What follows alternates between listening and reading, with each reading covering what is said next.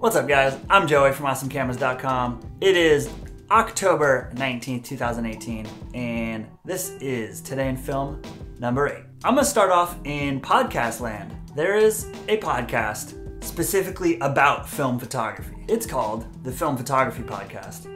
If you don't know about it already, you're missing out. You should definitely be listening to that. They had their 200th episode this week. That's a lot of episodes, guys.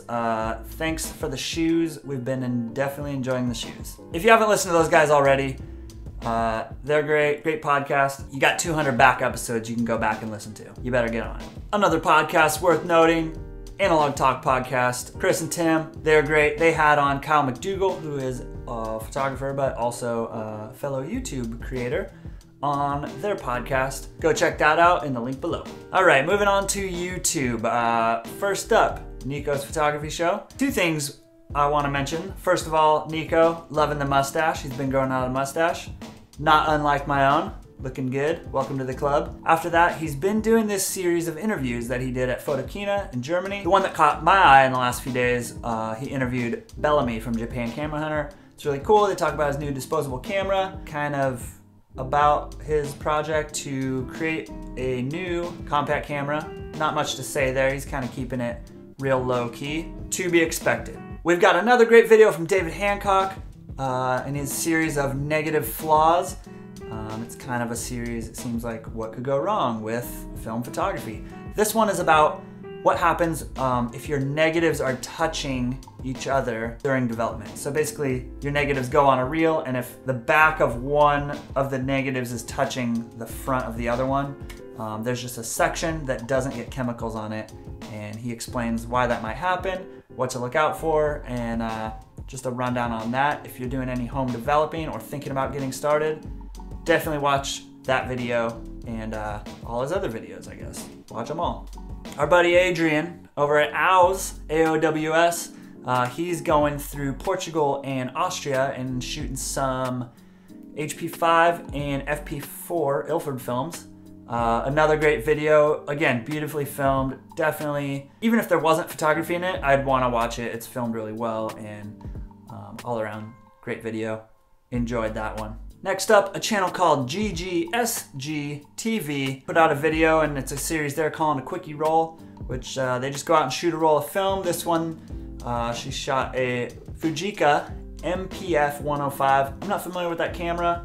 I'm guessing maybe they were more common in other parts of the world. I don't see a lot of Fujicas here in the States. Here and there, but not too common.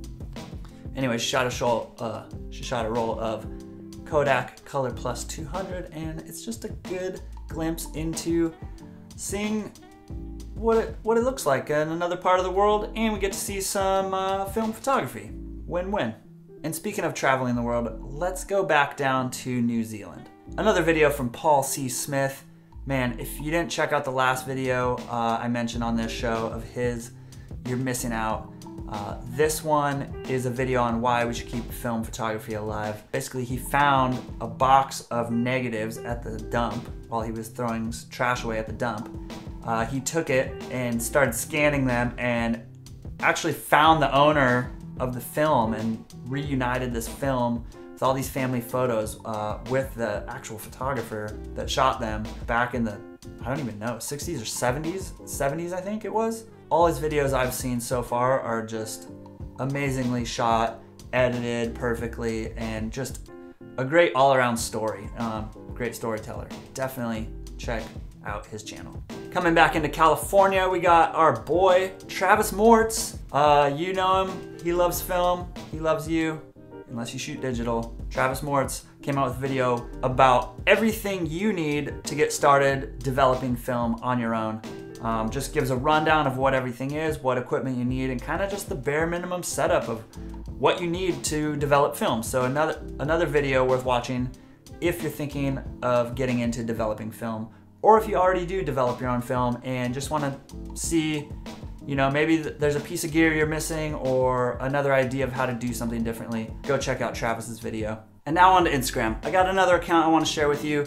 This is another smaller account. I found it on the hashtag FP100C while I was researching the last episode.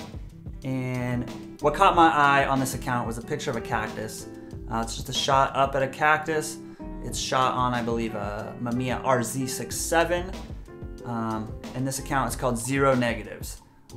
0_negatives. There's a link down below if you want to go check out this account. Anyways, some great photos of just plants. There's this one that also was really great of a flower with a bee right on it. Very nice capture, but this account in general, it's a lot of plant photography, cactus, and things like that on some FP100C as well as 4x5 it looks like. But definitely go give them a follow. They're putting out some good stuff. All right, and now for the question of the day. What was the last camera that you sold and why did you sell it? Let me know in the comments down below. Thanks for watching, guys. See you next time.